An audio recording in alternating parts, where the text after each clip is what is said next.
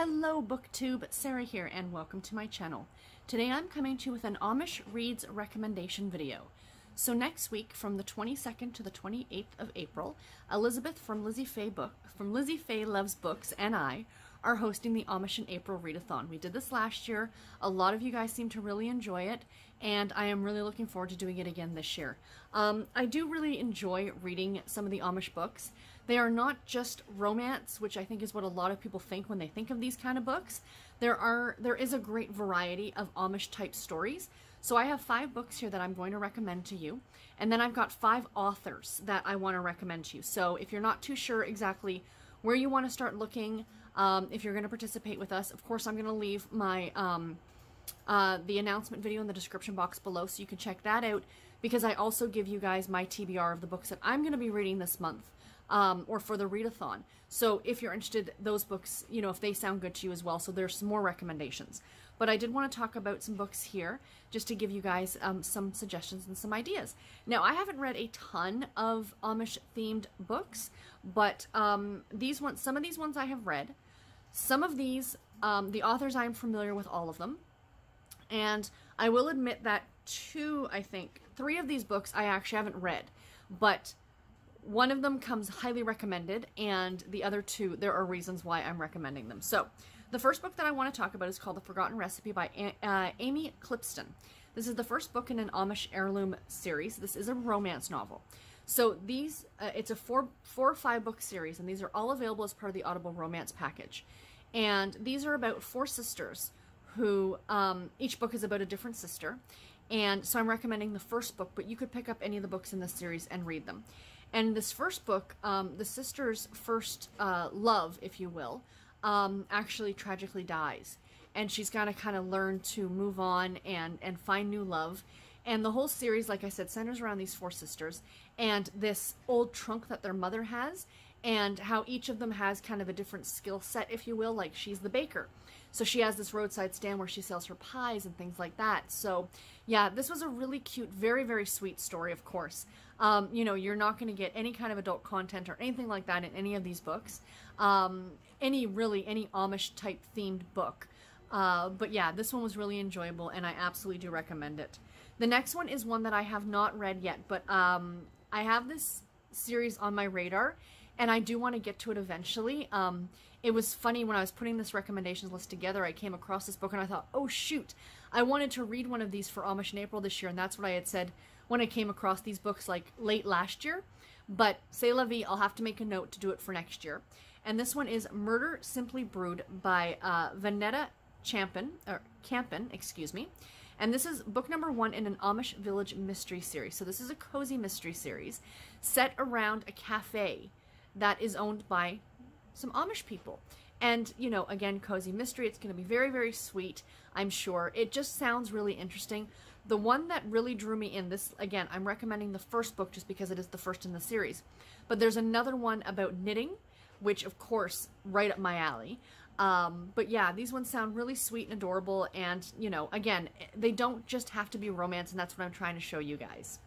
The next one is one that I read last year for Amish in April, and this was Murder in Plain Sight by Marta.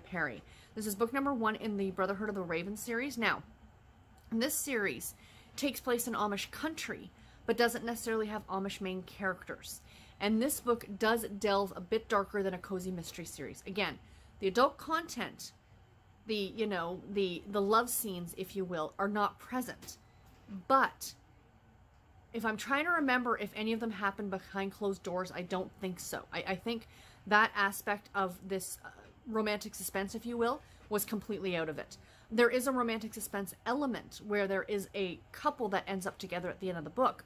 But this is much more about the mystery, and it's about a young Amish boy who's been accused of murdering a local girl. And, you know, the story kind of goes from there. Again, this one gets darker than a typical cozy mystery because it's not a cozy mystery. But really good. Marta. I'm reading another Marta this year for Amish in April, and I really do like her writing, and I highly recommend it. The next one, this is the one that I have not personally read, but has come highly recommended. My mother, I was mentioning this to her last weekend that we were doing this, and she's like, have you read Plain Truth by Jodi Picoult? And I'm like, no. She goes, that's such a good Amish mystery. So this is listed as a contemporary fiction novel, but I believe It is actually it takes place in Amish country. Again, our main characters are not Amish. I cannot speak on any adult content in these books or anything like that. All my mother told me was that it was fantastic. So again, if you're looking for something more mainstream in Amish fiction, and you have not read this one and you're a fan of Jodi Picoult, I believe this is an older one of hers. When I was at the thrift store this last week, I kept looking for this book to see if there was a used copy somewhere for me to pick up, but I couldn't find it. They had tons of other Jodi Picoult, but not this one. So I might have to hunt this one down online and read it there. But it won't be for this year. But I don't necessarily just have to read Amish books for Amish in April. I could read this anytime throughout the year. But this is one I definitely need to eventually get to. And the last one I want to recommend is actually by Susan Wiggs. And this is Between You and Me. And this is listed as a contemporary romance novel. And it does take place in Amish country. And I'm recommending this one. A, it's Amish, and B, it's Susan Wiggs. I love Susan Wiggs' writing. Some of her books are not as good as others, but overall, I have never had a problem with her writing. I have never disliked one of her novels. I could probably read her grocery list and be completely happy with it. But then again, I am a fan of hers. So if you are also a fan of hers, maybe check this one out. I have not heard a lot about this one. I don't know whether it slipped under the radar. It came out a couple years ago, but it sounds really, really good. And yeah, absolutely, I'm going to recommend this one to you guys.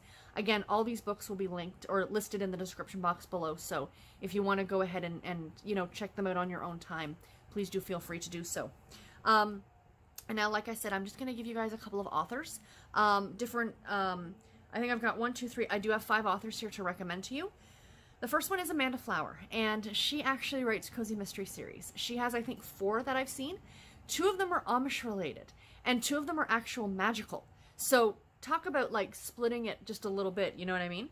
But the 2 Amish ones that she has are the Amish Candy Shop Mysteries, which I am going to be reading the first one for this year, which is Assaulted Caramel, and I'm very much looking forward to it. Our main character is not Amish, but she works in a candy shop owned by her Amish grandparents. That's in Amish country, so obviously it fits the category. And the other one is called Appleseed Creek, which is just labeled as like a cozy mystery series. So I guess these mysteries all take place in the same little Amish community. So sounds like a lot of fun. She looks like a great author. The other 4 authors that I want to recommend to you guys all write for the love-inspired or love-inspired suspense line. If you are looking for a short, quick read for an Amish book, definitely check out the love-inspired line and the love-inspired suspense line. Every month they put out at least 1 or 2 Amish books a piece. It's funny, as I was like putting this list together, I was looking at all these Amish books and I'm like, I am pretty sure there are more Amish characters in these books than there are actual Amish people currently residing in the US and Canada. So here are just some of my recommendations. I have read these authors in the past. I don't remember exactly which books. I'd have to go back and look on my Goodreads, but I just thought I'd recommend these ones to you. Emma Miller is extremely prolific when it comes to Amish romance. She writes for the Love Inspired line. And she writes a long-standing series called Hannah's Daughters, and another series called An Amish Mystery is actually what it's called. So these, like I said, she has written a ton. Pretty much it looks like a book a month under the Amish category in the Love Inspired line. So definitely go ahead and check her out.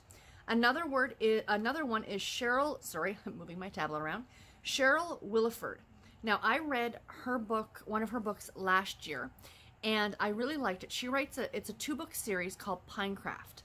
And this is an actual Amish community in Florida. And that's what kind of really struck me. I think most of us have this preconceived notion that Amish people live in Pennsylvania. The Pennsylvania Dutch kind of an idea. And, or in that kind of an area. But to hear of this community in Florida, I ended up having to look it up when I was done reading it because it was just so different. And it was really, really well written, and I really enjoyed it. So, yeah, I don't know. I don't think she's written a lot, but if you're interested in something just a little bit, reading an Amish book is not necessarily in everybody's wheelhouse, but if you want to take it that one step further, her books were really fun. The next one is Dana R. Lynn, and I read one of her books in December. It was an Amish Christmas Emergency, I think. And she has written 2 series called Amish Country Justice, which is what that book was part of a series of. I have the cover of that book up here for you guys. And then Amish Witness Protection. Now, that one's written by several different authors, not just her. So, but these are all about people who are hiding out in Amish country. So, you know, I mean, that sounds like a lot of fun. And the last one is Carrie Lighte. And she has written quite a bit. She doesn't have any series, but she writes a lot of standalones for the Love Inspired line. But it said in her author profile that she actually goes and visits these Amish communities all over the US, and she's looking to come up to Canada and visit some of them too. And I didn't realize that we had Amish communities up here. I mean, I guess maybe I should have. But I'm totally interested in seeing if any of you guys know of any Amish books that are set in Canada. I would love to know that, because that's something I would definitely have to put on my list. Because I am Canadian, I know this is kind of going a little bit off topic, and I do apologize, but I'd like to maybe in July for Canada Day to do like a Canadian read-along of like maybe Canadian romances, you know? So, I don't know, just something to think about. But anyway, if you guys do know of any, please do let me know. And if you guys have any suggestions of any other Amish themed books that would be appropriate to other people, or, you know, people might like their recommendations, please post them in the comments below.